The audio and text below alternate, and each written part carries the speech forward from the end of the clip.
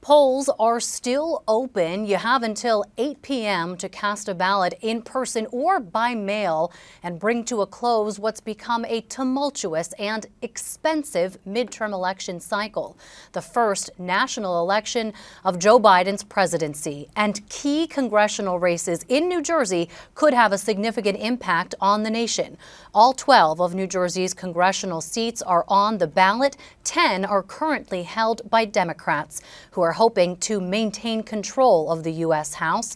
2 seats here held by Republicans, hoping to gain more, with their party increasingly optimistic about their national chances of shifting the balance of power in both chambers of Congress tonight.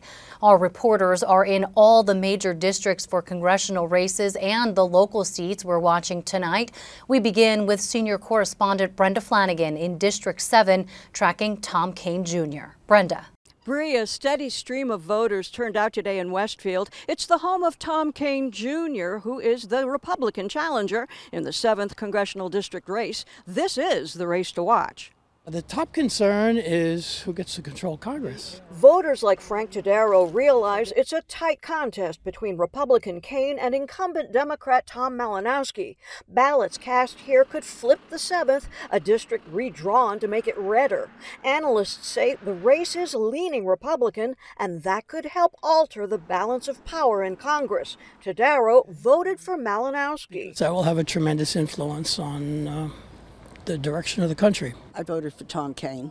Why? And because his father was a wonderful governor. He's been good at what he's done. Kean's run a campaign designed to duck local news media scrutiny and stuck tightly to the Republican Party's message this fall, focused on inflation, crime, and immigration. It resonated with public angst over high prices at the pump and the supermarket. Inflation, crime, high prices at the grocery store.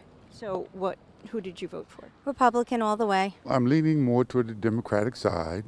The most important thing for me is the economy and women's rights, definitely. Polls show that while economic concerns did backburner social issues like abortion with some voters, many did come out to vote for a litany of social issues. It's not just abortion, it's not just the democracy, it's the combination of everything else. Tom Kean usually votes here at Westfield's Wilson Elementary School, but avoided reporters and voted earlier in October. We'd have asked Kean, who says he backs the Trump agenda, about the former president's recent promise of a very big announcement next week, possibly about running again for the Oval Office. Voters certainly noticed. I cannot vote Republican, especially when I hear that on November 15th, someone is going to go out and announce that he is going to be running again. I think voters have moved on from Donald Trump, and for Republicans, at least in the 7th district, that's a good thing, and I think it'll be a bit of an advantage for Tom. Republican analyst Mike Duhame says turnout's been steady. This is Tom Kean's 3rd shot at the 7th Congressional District seat. It's a rematch with Malinowski, who beat him by a scant 5,000 votes last time around. Will 3rd time be the charm? In Westfield, I'm Brenda Flanagan, NJ Spotlight News.